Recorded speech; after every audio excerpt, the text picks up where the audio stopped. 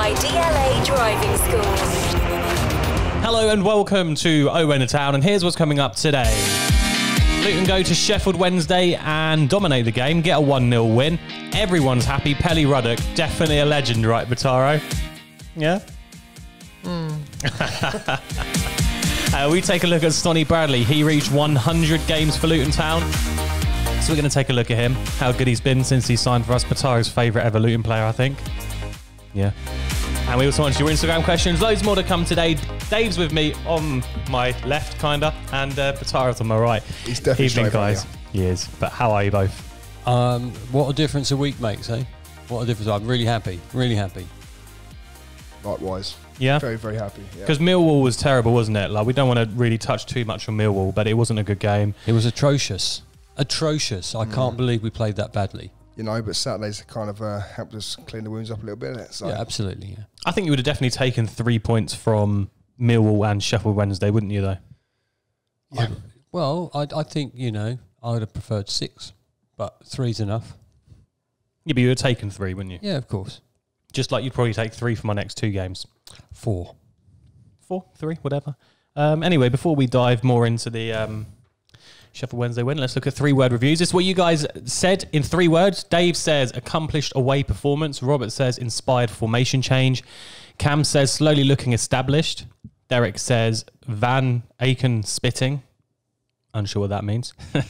Is that the player that got sent off? Apparently spat. Yeah, apparently Wow, it looks like when you look on the slow-mo that he spat at, but I don't think he spat at. He probably just spat anyway. It's a difficult one to call because I think if someone spat him, it would have been there'd been so much more uproar from the Luton players. when you look at the footage, you can clearly see him spit, but you don't know whether he's spitting at Ruddock, at Pelly, or but it wouldn't have been at him because otherwise, said that in time, especially times like this now, there would have been uproar. Well, who knows? Leanne says midfield nailed it. Clive says bounce back ability. Will says Danny silence critics. Nick fully deserved win. Alex says teams like Luton. Hooray. Saw that comment quite a lot on the weekend, didn't we, from Sheffield Wednesday fans? Should be beating teams like Luton. Every week, though, don't we? Really? Didn't do it. Underestimate us at your own peril, really. Exactly. I should say that. Teams like Luton, there's a lot of teams like Luton that don't get the credit when they deserve it. Mm-hmm. And we played bloody brilliantly on Saturday. Absolutely no question of that. Will says formation change as well, can I just say? Inspired formation change. Yeah. The fact that we adapted to another style of play, love it. Absolutely fucking love it. And Will says about Danny Hilton silencing the critics. What did you make of his performance just quickly from the weekend? Unbelievable man of the match for me. Yeah, brilliant, wasn't he? Unbelievable. He was on it from minute 1, obviously. I thought his touches, his the ability to take a good first touch and just in general, like intelligence. I mean, don't get it wrong. You know what you're gonna get from Danny Hilton. You're gonna get masses of fucking pace. You're gonna get this, but you're gonna get some work rate. You're gonna get some. What's the word? Some nice touches. Some nice touches. Yeah, some nice touches. That's not a word. That's a phrase. But yeah, we'll go with that. Well, he nearly opened the scoring after like 20 seconds, didn't he?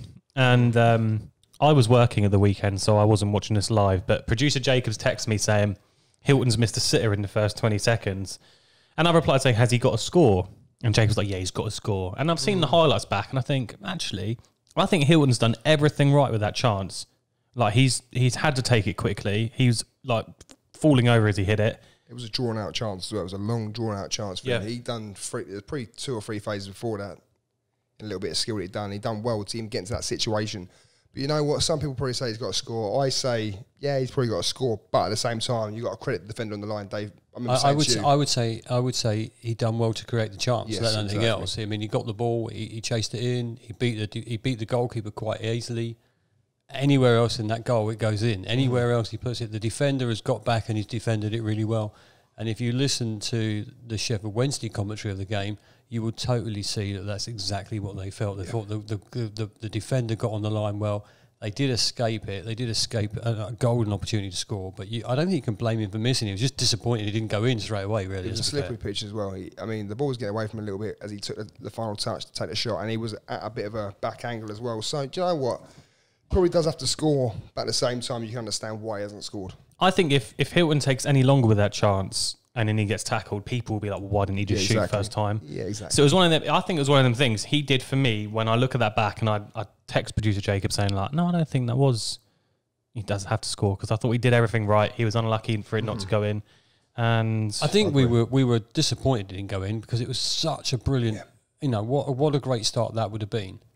But you can't, give credit to the defender getting back and heading it off the line. You have to do that because if that was I suppose at the weekend I was a bit. Day, was it? No, but he's got to score that. And then now you change your mind about 5 seconds later. No, I understand, but the defender did very, very well though at the end. He did. And if it was us defending that, you'd be going, what an absolute brilliant defence. Yeah. So give him his dues. Hilton did well. And that probably explains why Aidan Flint was in the team in the week as well, just for that block. It was nice to see Hilton try and get in that position though, wasn't it? Because we spoke about Hilton, was it last week, the week before? And you've basically said he needs to run in the team. Mm-hmm. And if he can keep getting chances like that, he will score. And it's like Nathan Jones said, Hilton will score. It's like he's got no doubt about it. Right, he's a good player. We all know this. I mean, like I said last week before, whenever it was, I said it's a bit harsh that people are sitting there slating Danny Hilton after like a couple of cameo appearances. I can't understand that, but look, he looked sharper on Saturday.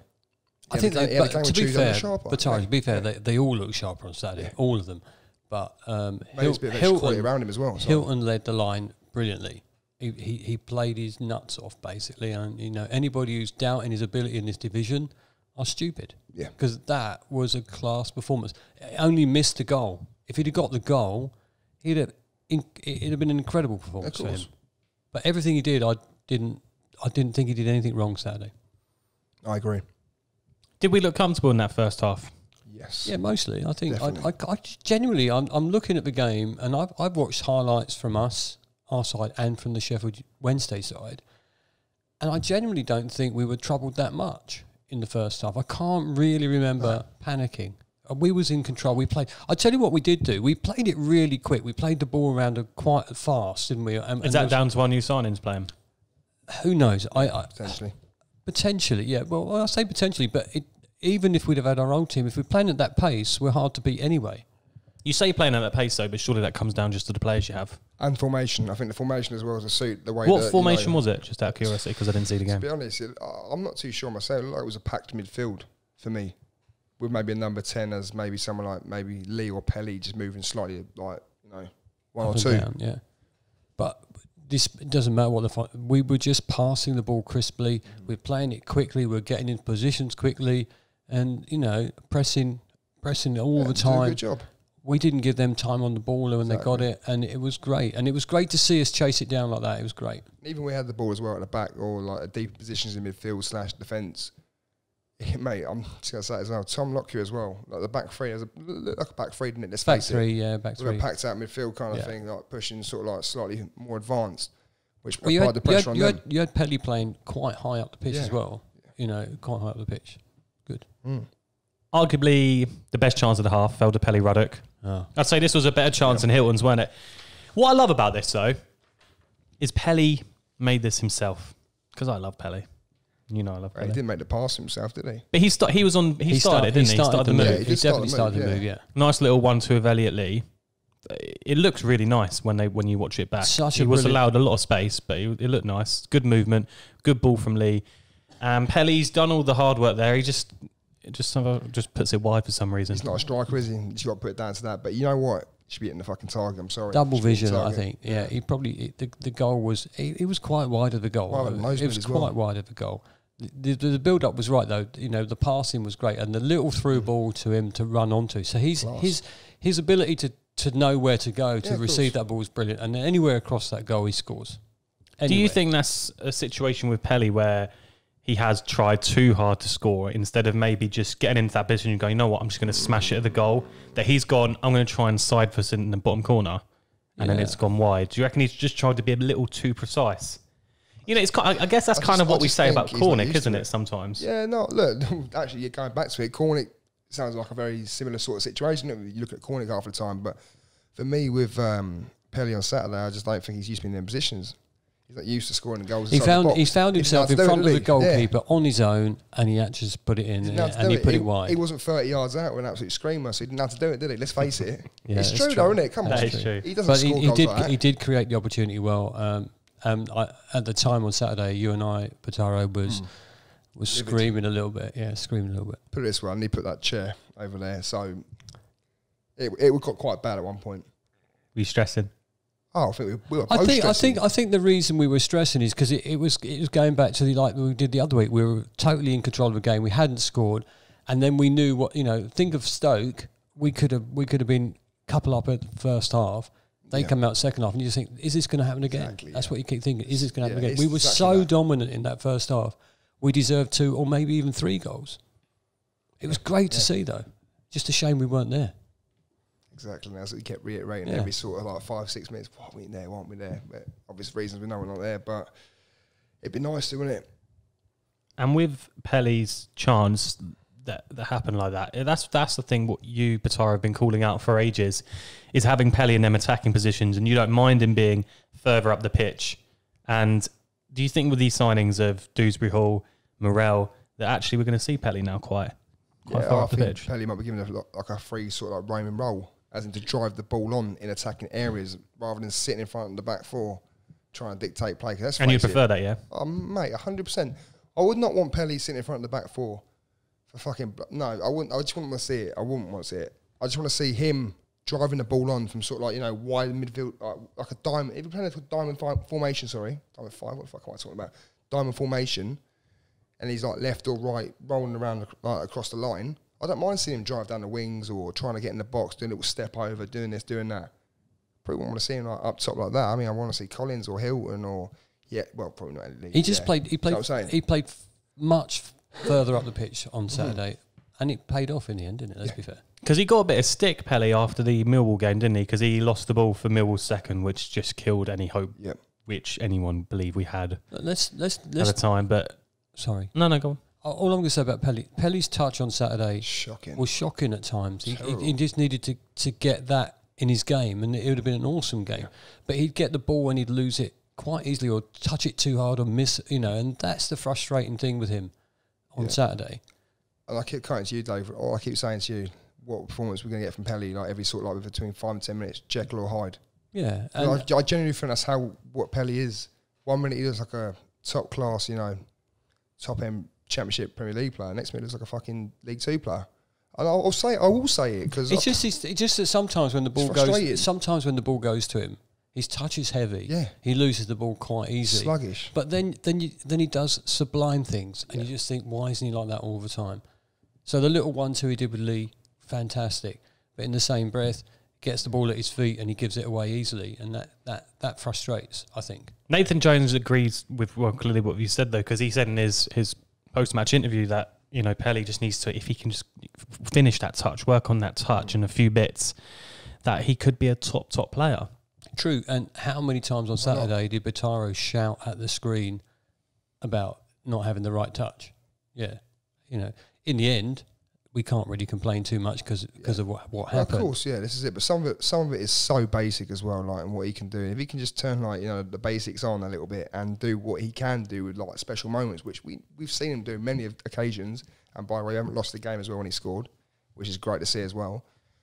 But do you know what? He really, done my head on Saturday. I'll be honest. I was sitting there screaming, "Get him off! Get him off! He fucking needs to come off!" And the next minute he scored. I've gone, just leave him on now. He might as well score another one. But that's true. That's how it is, though. That's how it is with Pelly. Everyone knows this. I mean, I know. See, people don't want to like slate Pelly and whatever else, but sometimes he needs a kick up the arse. I think you can't, Batara. You can't slate a legend. But the thing is, the opposition know how good he is at times. And they, I mean, how many times does he get fouled and things like that? Of course. It is. They know how good he is. So, I said Jekyll and Hyde, though. Yeah, but for the sake of the heavy touch, on Saturday, the team played brilliantly, and he was part of that team that played brilliantly. We can't really argue there. For someone who's not seen the game, i.e. me, and you look at the key moments from the game, they all involve Pelly. Like literally, the best chance of the game falls to Pelly. We'll talk about the red card now. That was on Pelly. The goal was from Pelly. But the red card, their manager said it's soft. Idiot. No, it's not soft. Gary Monk said that the red card was soft. But the thing is, mate, the geezer also looked like he had no sleep within the last 6 or 7 days or whatever. He looked like absolute shit. So I don't know if he knew what he's talking about. Sure, it wasn't you.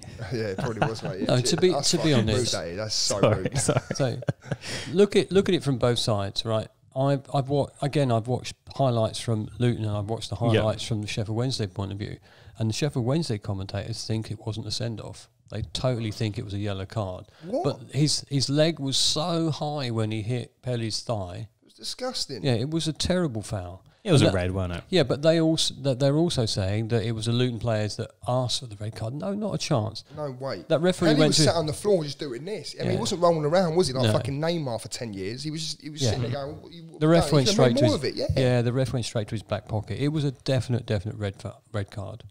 Even if the Luton players were asking for it, I don't think players ever influence referees nowadays anyway. I'm sorry, but his studs were up. But even if he pulled out slightly at the last minute, which I'm pretty sure he didn't anyway, but even if he did, your studs are still up, mate. You're going. You're it's gone. Serious foul play, isn't it?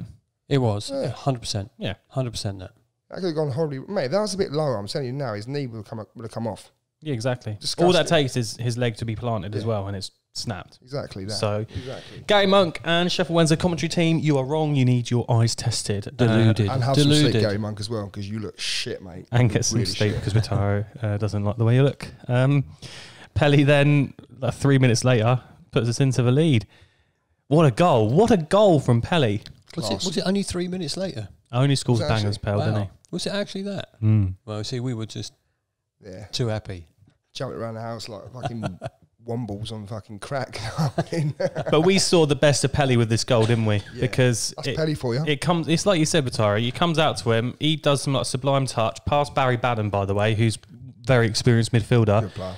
And then to have that composure on his weaker foot to fire it low into that bottom corner, that's a top goal. That is a top goal. Oh, he struck it really well as well. It's what? On his weaker foot. That's what I said, yeah. Weaker left foot. He struck it really well. And don't take away the build-up to that goal either. You know, the pass down the wing, the cross. It was good. It was a class move and a really nice goal. Really nice. And you know, no more than we deserved. No more than we deserved. Yeah. And do you know what the thing is, right? When Pelly scores, I celebrate more than anyone else, like when Pelly scores as well. Do you know what? I wish I had a camera on Saturday, because it would have been fantastic. It would have been fantastic. Mate, I'm not gonna lie, even your daughter looked at me like a bit funny. She's like, what the fuck are you doing? just don't worry about it. We just scored. She's like, I gathered that. I love getting I got a WhatsApp update from Steve just saying 1-0 Pelly. And I was like, yeah, come on. Yeah. Hey, mate, unreal. Great goal. It was a great goal. Great touch, great finish. But you know what? It was inside the area, so I'm a bit disappointed from Pelly. Why wasn't it 30 yards out? It's still a banger though, isn't it? It is still a banger, to be fair. No one was stopping that shot. No one. It was great. I could keep saying it's no more than we deserve. We played so well on Saturday, and such a contrast to the previous match. It was unbelievable. And then that final 10, 15 minutes we had to hold on for, how did we look? Because I have seen Sheffield Wednesday fans say they should have had a penalty. Was that in them last 15, was it? I think, do you know what? I think when we watched it, we thought, oh, good God, no. Clumsy? No, not even that. When I watched it back, I don't think there was any contact there that pushed him over or anything. I was kind of in denial. As soon as I heard, I saw the referee. Sorry, not heard him. Obviously, wasn't there. But as soon as I see the referee, apparently he was like, "Yeah, mate, get up." I don't know. But anyway, probably wasn't even scared. But anyway, as soon as I see the referee sort of waving, going, "Nah, get on with it," kind of thing, and then complaining, I thought, "Yeah, it's fine. We're fine. Because straight away, you had those moments where it would have been a travesty if they got that penalty. I don't think it was a pen, and that they also moaned about their goal that was disallowed as well. Oh no, that's 100%. That's 100%. There's 2,000 there. There's 2,000 there for me. 100% disallowed. 2,000. Did we have a bit of pressure? Yes. Did we get a bit? Spooked. Yeah. Towards the end, when they were having those couple of corners, we kept thinking, please, don't concede. But do you know what? Sluga, he was punching well. He was keeping well. Impressive, yeah. Absolutely. So the whole team deserved that. Well, we had to keep checking Bet365 or Sky Sports app, whatever, just to make sure, because obviously iFollow is a bit shitty and it's like a minute and a half. Yeah, it gets when he gets to the extra time bit, 90 plus 3. Yeah, that's it. That's it. We're checking the result. We have to check the result. Well, some stats when Pelly scores for Luton: 18 games, 17 wins, 1 draw, no defeats. Batara, like you said. Yep. The only match he scored in that we didn't win was in August 2014 against Bury at home. And if I recall it was a Tuesday night, and I think it was our first point when we got promoted to the Football League.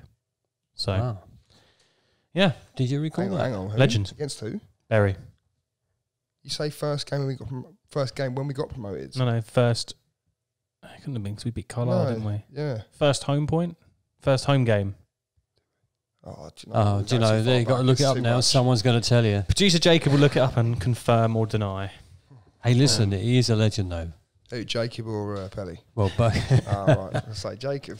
Look, you don't get many players that stick with the team as long as he has, have gone through so many divisions as long as he has, and scores goals like he does. Come on, someday you're going to ratings for it. It'll go alongside your Nathan Jones tattoo, mate. He could potentially hit 300 appearances this season. Amazing. 300 appearances this season. How many games is he playing? Yeah, 300 evidently, mate. Yeah, that's exactly what I meant. That's crazy. That. Let's take a look at today's player focus then. Sonny Bradley. He made 100 appearances. He made his 100th appearance on Saturday. So we thought we'd celebrate that. Having a little chat about him because you love him. Tara, you love him. Would you say he's the best centre-back we've had at the club in recent years? And I say recent years because me and producer Jacob were chatting about this earlier. Steve McNulty's up there as well. You think? Saying, yeah, I love Steve McNulty. Because we're thinking like last 15 years, 2005, that's when we had like probably the best centre-halves. Is Bradley better than the likes of Chris Coyne back in the day and Curtis Davis back in the day and Marcus Heikkinen back in the day? It's not mention Chris Coyne in this because he might be listening. So just you can only judge. Yeah, I think you can't compare. You can't compare that type of player from different generations because it's now. So you could go back further and say, you know, was a previous one in the 60s, 70s, 80s different to, you know, like Fozzie playing for Luton. He was great. He was solid. But then in your generation, you get your player that is solid as well. And Sonny's one of those. Is he better than the others in the last 15 years? Who technically, knows? For me, he's the best defender we've had for a long time. Technically, just got to put it out there. Unreal player. Well, you rave about him all the time. I love him, Dave. Yeah. You know I love Sonny. You rave about him. What is it you love about him, mate? The fact that he's a centre half and he's not gifted with lots of pace. He's not gifted with skill or anything like that. But the biggest skill he does have is his mind and the ability to pass. His brain and his passing. Yeah, he's passing. He's passing. He's calm. The ball comes into him, he takes it in his chest. He takes it past the player. Do you know what I'm saying? So he's calm. Come on, mate. He's calm. He's unreal. He is class. Yeah. I think I made a couple of quotes last season on the podcast, and obviously I think a couple of people got my back about it, and I said, well, why can't he be a sort of like a £5 million player or whatever? Why can't he?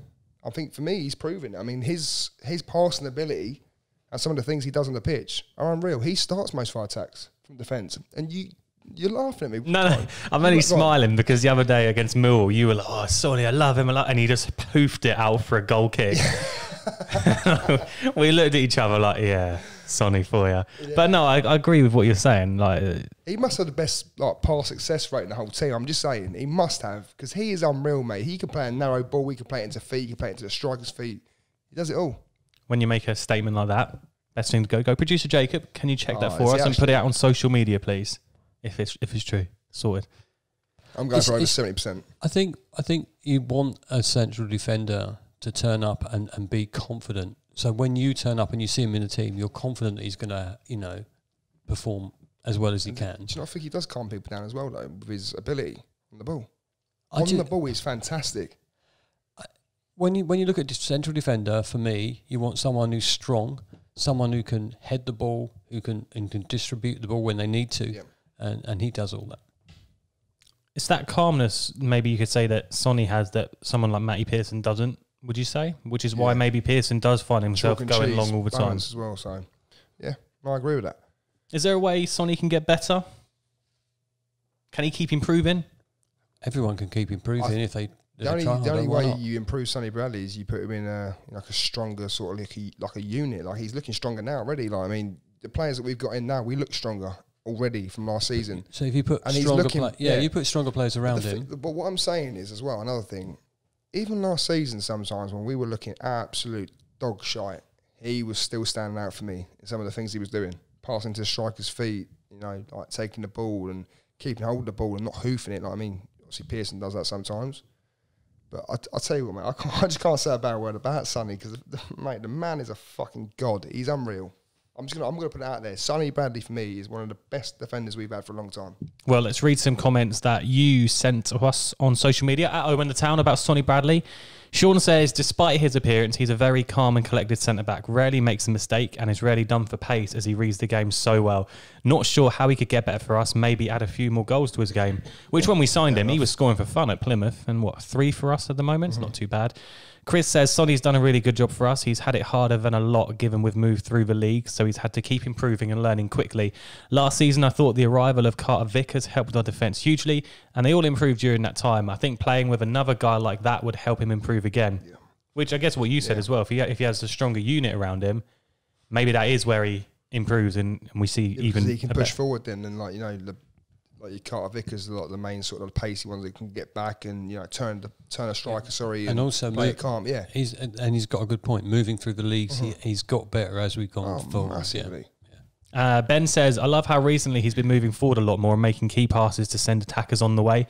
His game is set to improve a lot more over the season. You watch. Yep, I agree with that, Ben. Love that. James says, he has been a proper servant and done so much for us. Having Carter Vickers as a partner last season was a huge help to him, but he needs a better partner to push one step further. I think he needs to be careful on the ball as an improvement.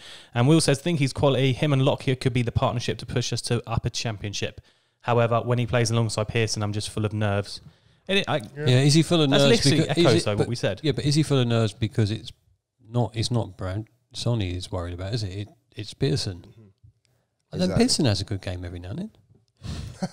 That's a bit rude, Dave, every now and then. Yeah, he does. Do you know what? Whoever's back four, you support them, right? You've got to get behind them. So maybe we could see Bradley and Lockyer as a partnership going forward. Has to be. I tell you what, I'd even take a back three of Pearson as well, because when Pearson's in a back three, I trust him more as well. Weirdly enough, I can see that. So yeah, but let's give Sonny Bradley a bit more praise because he's unreal, mate. He's unreal. I'm just saying that he is class, mate. You're going to run out. Do you know? No, Dave. People did not give him enough credit last season, and whenever they go, this and that. Obviously, people you bang on about him all the time, Pataro. Right? Dave, he is class. You bang on about him all the time, and he is class. But yeah, he is class, and I like it. I like the fact that when he plays well, we love him. No, but he always plays well. What does he ever have a bad game? He doesn't really ever have a bad game. He's always consistent. He's always almost like a 7.5 out of 10 every week, for me, anyway.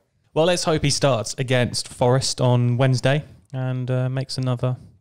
Who's Sonny? Yeah, obviously. Let's hope he starts. 100% going to start. Probably our best player. Well, let's look at our next two fixtures anyway. So we've got two home games, Nottingham Forest, Brentford. Let's talk about Forest quickly.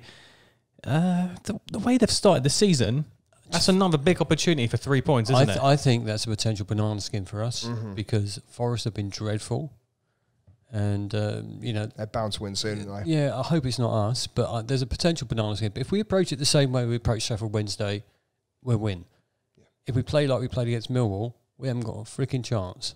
That's how I was thinking about it. I think we're good for a draw, to be honest. I think we can beat them, totally. I think we can beat them. But would you not take a draw, though? I know it's a home game. It doesn't really matter, but I'd 100% take a draw against them. I would. I saw a comment on social media today or yesterday, and it said, what do you think about the fact that we've beaten the bottom four at the moment? Our 4 wins have come against the bottom four. Technically, had Sheffield Wednesday not had the points deducted, they'd have been just behind us in the league. They wouldn't have been bottom. So I don't agree with that.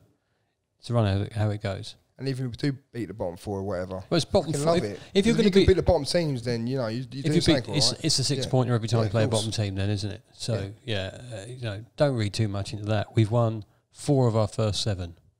I'll take that. Yeah, easily. 100%. Don't care who you beat. And if the bottom 4 are going to be the bottom 4 all bleeding season, then that's brilliant, isn't it?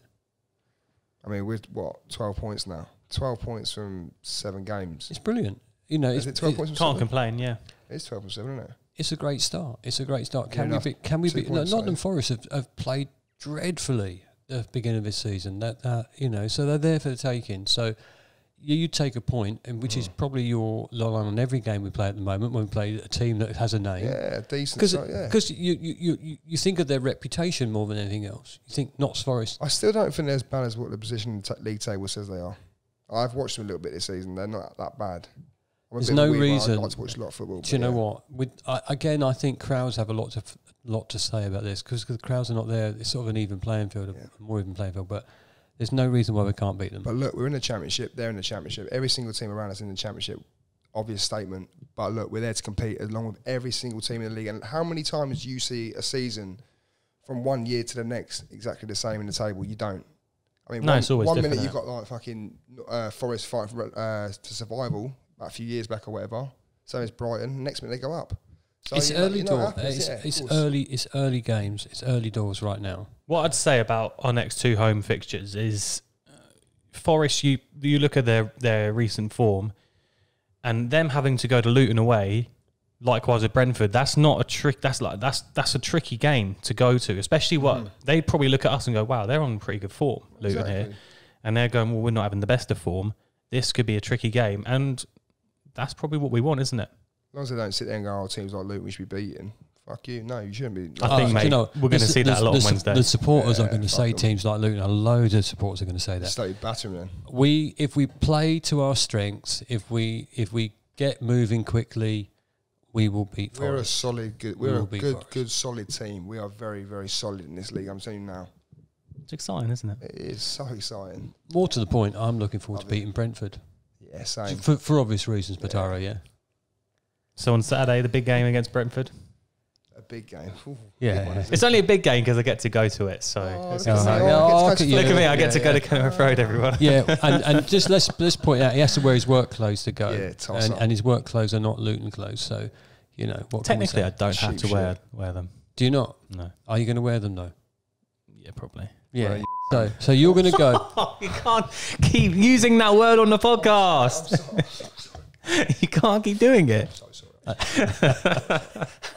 Batara just, there you go. I upset Batara. He makes me work for an extra half an hour after the podcast is finished. Thanks, mate. Nah, well, look, I understand I understand though, Luke. I understand that your employers are your employers, right? I understand that. And how would you feel if Luton scored? Would you celebrate? I'm very professional when it comes to work, but either way. Oh, come on.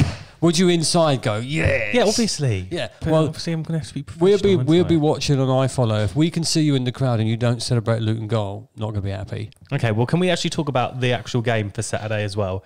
You look at Brentford at the moment, they just lost to Stoke. They lost to Preston a couple of weeks ago. They're also not in the best form. So them coming to us, like I said, with Forest, could be a tricky game as well.